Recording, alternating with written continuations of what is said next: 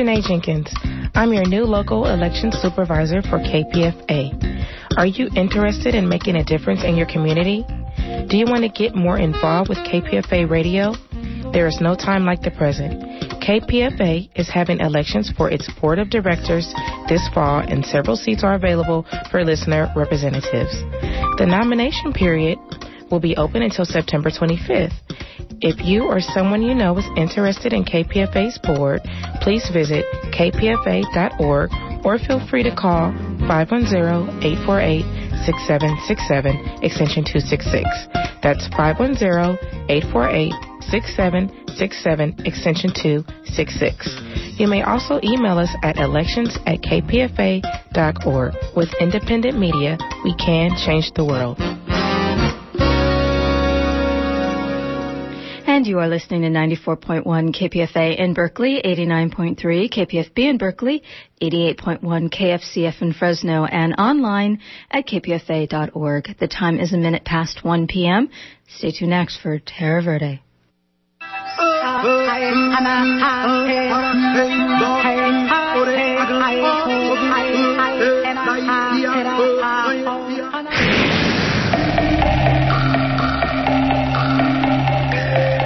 From the Amazon basin, from the magnificent redwoods of California to the icy majesty of the Arctic, life on Earth faces an unprecedented threat from careless development.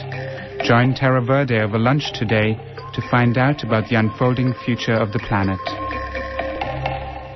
And welcome to Terra Verde, a weekly environmental radio show on KPFA or KPFB in Berkeley or KFCF in Fresno. My name is Carolo Aparicio, and I will be your host on today's show. Today I'm going to speak with Keisha Evans and Miriam Cruz, two community organizers from East Palo Alto who helped organize their community to kick out an industrial polluter. Welcome to the show. Thank you. The story that both of you tell about kicking out this industrial polluter is really, really fascinating. But before we really get into the heart of that story, about how people came together to pressure this industrial polluter out of your community, I'd like our listening audience to get to know the two of you a little bit better. Miriam, why don't we start with you? Can you tell us a little bit about yourself? Well, I'm 18 years old, and I started working with YUCA, Youth United for Community Action, when I was 16. And right now I'm in Community School South. And I'm planning on going to college and be a cosmetologist. Great. And Keisha, maybe you can introduce yourself to our listening audience. Yeah, my name is Keisha Evans, and I've lived in East Palo Alto for about 35 years. And right now I'm a business owner, but I also was a teacher in the community. We raised our children there. My husband, Peter Evans, is on the city council right now, and he's been also a longtime activist. And it's just a pleasure to be on your show today. Well, thank you. It's a pleasure to have you on the show. So, Miriam, can you tell us a little bit about what East Palo Alto is like? Well, we have a lot of environmental racists, and we are a low-income community, and there's a lot of minorities. Keisha, what are some of the communities that are represented in East Palo Alto, and or if you have anything else to add to Miriam's comments? Yeah, I would add also that we do have environmental problems in East Palo Alto, but we are blessed to have a number of people in our community who are focused and willing to work. We have, you name it, as far as ethnicities, and we have it in East Palo Alto. African American, various Latino countries, Mexico, Guatemala, El Salvador, Honduras, Costa Rica. We have the South Indian community. We have a large Polynesian community from Samoa, Tonga, and we're united in we love our community and we want the best for our community. Oh, that's a really very diverse sort of, global village or something that you've got going on in East Palo Alto. Miriam, I want to turn to the little bit more on your story now. And according to the press release from your organization, Youth United for Community Action, the organization's been working for 14 years to shut down this toxic waste recycling facility over in East Palo Alto. And just last month, the plant shut down.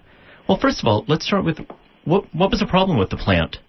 Well, the problem with this plant is that it didn't have a permit. It doesn't have a permit to be operating, and it also had a lot of worker injuries, and it had a chemical release on June 5 of 2006. Am I right, Keisha? Yeah, right. Yeah. And basically this facility did not follow orders and stuff, so we were trying to shut it down because we believe this is a major East Palo Alto has the highest asthma and cancer rates, and we believe this facility contributed a lot to it. Right. So that's why we basically wanted to shut it down. And Carola, we also want the audience to know that a toxic waste recycler brings into our community a lot of hazardous wastes that are processed, recycled, transported, stored, all kinds of things. And we have felt that the high incidence of cancer and also the high incidence of asthma in our community, especially among young children, is what they are partially responsible for. Keisha, do you have any numbers on that, like what the cancer rates or asthma rate compared to other communities around the Bay Area? I don't have them with me, but Yucca actually did a study and came up with an excellent report, and I'm sure that anybody who wants to get a copy of that report can get it through Yucca. Okay, and at the end of the program, I'll give you the web address for Youth United for Community Action. Correct. And so, can you describe in a little bit greater detail as to what activities were going on in that plant? I mean, you mentioned chemical recycling, and what were some of the dangerous processes that were going on there? Okay. Well, what Silicon Valley has to have a place to deposit their waste, as well as other places. So hazardous material was brought into East Palo Alto in tanker trucks or in drums and were processed on site. Miriam mentioned that one of the problems that Romic, this company, was having was worker injuries because they didn't follow all the OSHA guidelines. So we had somebody who was permanently brain damaged as a result of being ill-prepared to do the task. There were what we call fugitives. That means air issues. There was groundwater issues, all because of the processing of these chemicals as well as storing. Now, last year, what Miriam was referring to was they mixed the wrong chemicals together, and it exploded. And it covered a whole area, and you could see where the residue landed. And people live, like my house is less than a mile away from this facility. Well, were you home at the time that happened, and did you suffer any sort of did anything happen to you? Lots of people were not able to felt it and were not able to breathe. Fortunately, we didn't get that physical reaction, but unfortunately, with this kind of thing, you don't know in the long run what the effects are. There was a what do they call it? A shelter-in-place order. People were supposed to stay inside for a period of time, and they went around with bullhorns announcing it. But we felt, and we still continue to feel, that we have been at grave risk because of the presence of that facility in the community, and also the lack of oversight, which is another part of this discussion by the agency, the official agencies that were supposed to be regulating what was happening there. Well, who was supposed to be monitoring what was going on there? What agencies were? Okay, there is the Environmental Protection Agency has two parts. There's the U.S. Environmental Protection Agency, and then there is the California Environmental Protection Agency that we call EPA. So if I say EPA, we're talking about the California Environmental Protection Agency, under which there is a Department of Toxic Substance Control called DTSC. They have direct permitting and regulation powers over a facility such as this. Local people don't, the local authorities do not control hazardous waste places in your community. And in 1989, this facility came to the city of East Palo Alto for a building permit to expand. No one at that time even realized what they were doing down there. And so a number of us, Charles Brewer, Hamad Karim, Peter Evans, Nozipo Wabogo, all started pushing the city not to permit them unless we knew what was going on down there. A lot of work went on, and finally our community leaders did not listen to the community, even though we had lots of signatures. Many people signed a petition, and they went ahead and allowed them to expand. And so we went to court. We sued Romick and the city. We were our own attorneys. It's called in pro per, to get them to do an environmental impact study under the California Environmental Quality Act. Well, before we get a little bit deeper into what your campaign activities were, Keisha, I'm just wondering, and I'm going to ask you too, Miriam, but Keisha, how did you get involved in this campaign? Well, we almost started it. The people I'm talking about, when we realized what was going on, we started asking questions, we started talking, and someone who felt that we were not going to use it gave us the handbook on the environmental, on the CEQA, on the California Environmental Quality Act, and we, being readers, read the book, and we realized that they were supposed to do a whole environmental impact report. So we started working from there, and our numbers grew and grew. And Miriam, how did you get involved in this movement to boot out this what you're calling an industrial polluter? Well, first I became a volunteer, and I was just going to do my volunteer hours here, and I was going to be, gone. But then I got interested, and I wanted to make a change in my community, so I decided to stay and to make a change in my community. Who did you volunteer through? I had probation, so I was volunteering to finish my hours here. And in the work that you were doing, you found you became excited in the project? I'm very excited. I feel like a total new person, and I feel like I'm making a change. Wow, and I might add, a very effective worker. Very effective. So this has been a 14-year struggle. So at the beginning of this struggle, Miriam, you would have been, 3? Yeah. And so it's been a long, sustained campaign. Now, the company, according to them, they just packed up and left because of a business decision. Keisha, you who have been there from the start of the struggle, how would you respond to that? Well, one important thing to remember is that a lot of people were involved, and there was a lot of work that went on.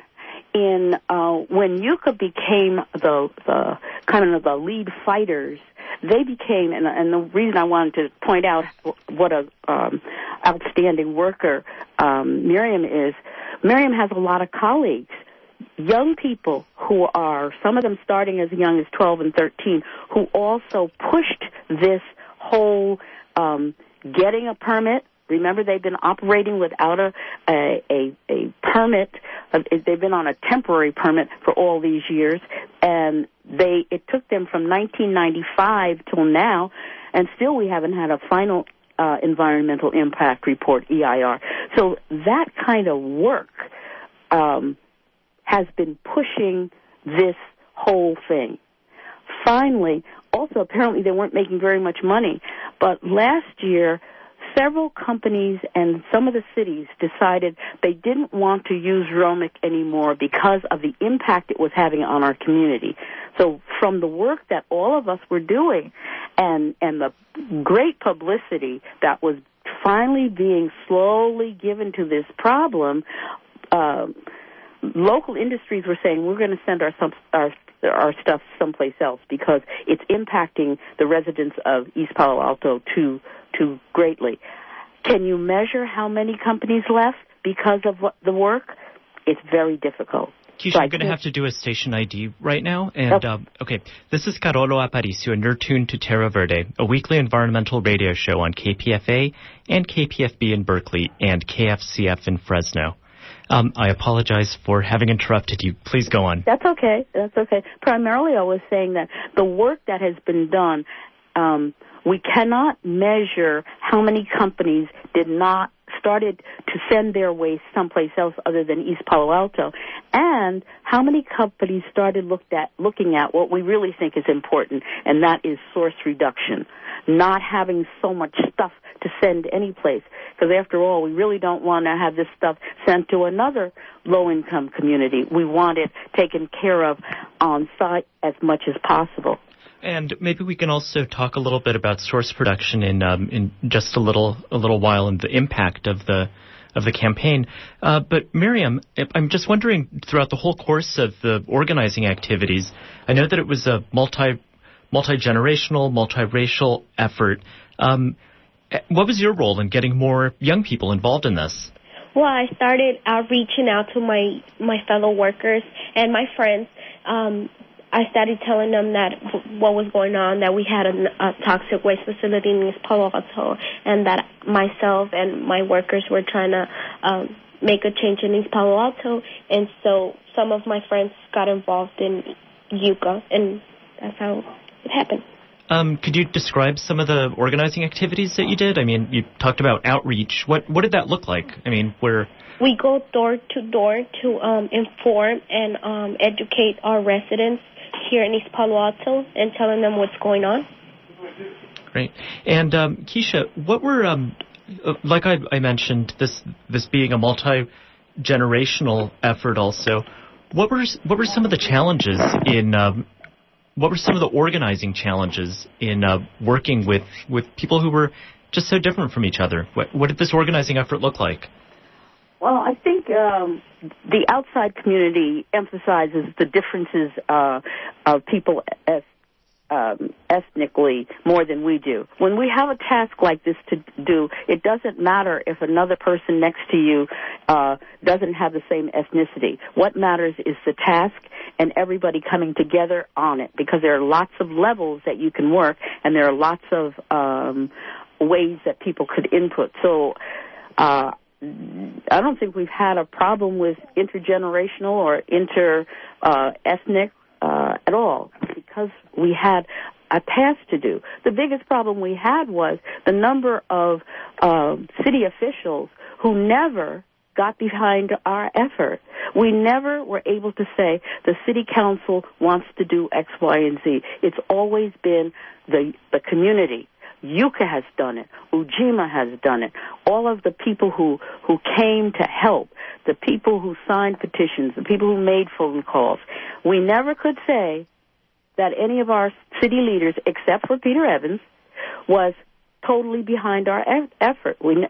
Even when the Romic agreed to get the environmental impact report, the city wouldn't even be the lead agency. That's how come Department of Toxic Substance Control became the lead agency, because the city of East Palo Alto leaders said, nah, they're into this can't, won't hold syndrome. So that was really a problem, but, you know, the power of the people reigned in this situation. Even though the leaders weren't on board, the people continued working. And we had this wonderful, energetic, correct group of young people called YUCA, Youth United for Community Action, that stayed on the case. You can't give this credit to our community leadership. It belongs squarely on the shoulders of the people who worked, and Yucca out in front. Now, a little while you were starting to talk about this effort in a broader, even national and global context, about how you managed to kick out a company from your community, and you started talking about how there's always a possibility of a company setting up somewhere else, or what about the scenario of leaving the country and going to some other place that has even less environmental regulations. Right. So my question is, how is this campaign different from campaigns that have been criticized as being, kind of not in my backyard type campaigns? Well, I think, as I said, number one, it's been a long campaign, and lots of people have been involved, and lots of work has been done. That has not been lost on the surrounding community, and particularly when we first, in 1995, after the lawsuit, Romic agreed to do an environmental impact report, and they paid our lawyer too, by the way. And there was a scoping meeting, and the scoping meeting was to figure out how wide a scope this environmental impact report should cover. At that time, a lot of community agencies rushed into the scoping meeting, and there were meetings held with a lot of organizations that do environmental justice work. As a matter of fact, that's when UCA got involved. And so, as a result of all of those folks, we have, what should I say, friends in high places? We have a lot of organizations. They spread the word. The work that has been done hasn't been secret. And so, but how do I measure how much of an impact this had on companies not sending their waste to East Palo Alto? I just don't know. And a little while ago, you also mentioned something about this campaign having an impact on just even the source production of some of these harmful chemicals. Can you go a little bit deeper on what you meant by that? We live in a world where there are so many creature comforts in this country, and one of the prices of all of those creature comforts are in the manufacturing process. There are lots of side things that are generated that have to be, quote unquote, thrown away. Well, we know nothing is really thrown away. It's moved from one place to another, or it's changed its form. And so we have large amounts of things that somebody has to do something with. What is the ideal is on site. They do something with them there, and that is either change it to a form that is able to be used in a productive way, or not generate as much, or change their manufacturing formulas so that they're not even creating a lot of waste. But anyway, at the source, reducing the waste. And that's what is so important and so needed. And you mentioned that some of the companies were starting to do that. Yes, I don't have the statistics on who they were or how many. But I do know in the last few years, Romic has been suffering economically. Their business has gone down. And in part because companies were pulling out because they just didn't want to do business with them? I like to think that, but I can't confirm it. Okay. Miriam, in the course of your organizing activities, what did you learn? I mean, this was a very successful campaign. Well, I learned a lot of things. Like I said earlier, I'm totally a different person right now. Before I used to have a lot of stage fright. Right now I can go in front of a lot of people and speak out of confidence. I can talk to strangers. I can have a full conversation with agencies, and I don't know, it's just been a wonderful experience to me. And what about some of the other youth that participated in this? What sort of skills did they come away with? Boy, well, everyone has their little, I don't know, everyone put effort into it. There's been people that have put art into it. There's been people that put their passion, I don't know, public speaking skills. Others done flyers. Writing. Yeah, writing, lots of writing.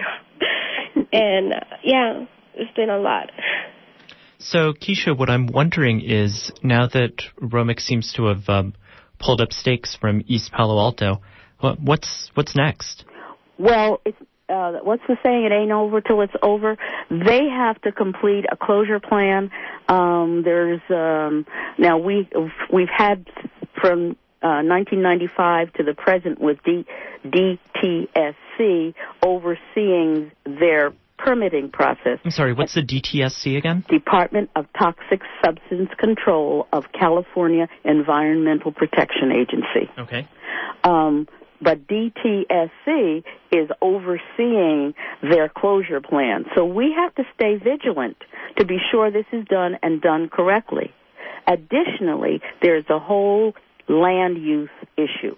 And that, as you know, is very important, particularly because we have limited land, and instead of having a lot of commercial businesses in East Palo Alto,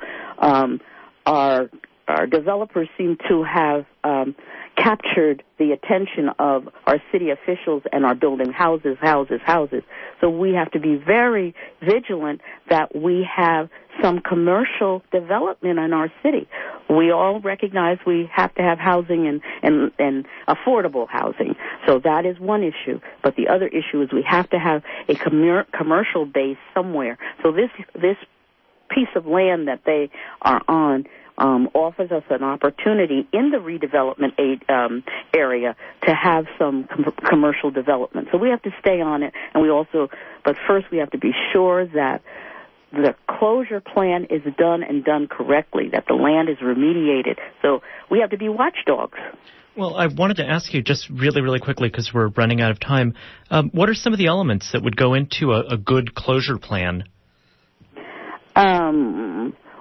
Well, right now there's the getting rid of all the material that is presently there. They're not processing anything, so all the material has to go. And then there are buildings and tanks and all that have to be disassembled, cleaned, disassembled, and removed. Then underneath those buildings has to be remediated. Nobody knows what's under the buildings and to the extent to which there is pollution. This affects the groundwater, and it also, because they are right fronting on the bay, it affects what happens in all those sloughs and all those little creeks there. So the closure plan has to involve removing the physical buildings and remediating the land and getting it so it can be used by probably industrial, commercial kind of thing. Okay, and Miriam, since we're running out of time really quickly, if you could just give us a web address for Youth United for Community Action so people can get more information. Okay, the web is www.youthunited.com, I think it is. I think it's .net. It's .net, yeah, youthunited.net. And the phone number is 650-322-9165. And again, the number is 650-322-9165 for Youth United for Community Action. And Keisha, do you want to leave us a web address where people can get more info? Not a web address, but a phone number for Ujima Security Council is 650-321-1009, and email. Go ahead. Ujima, EPA, UJIMA, as in East Palo Alto, at AOL.com. Okay, well, thank you very much. And that's all the time that we have for today's show. Thank you, Keisha Evans with the Ujima Security Council, and to Miriam Cruz with Youth United for Community Action for joining us, and to Erica Bridgman for being our engineer. This show and others are available from www.kpfa.org for your convenience. Thank you for listening. Have a great weekend.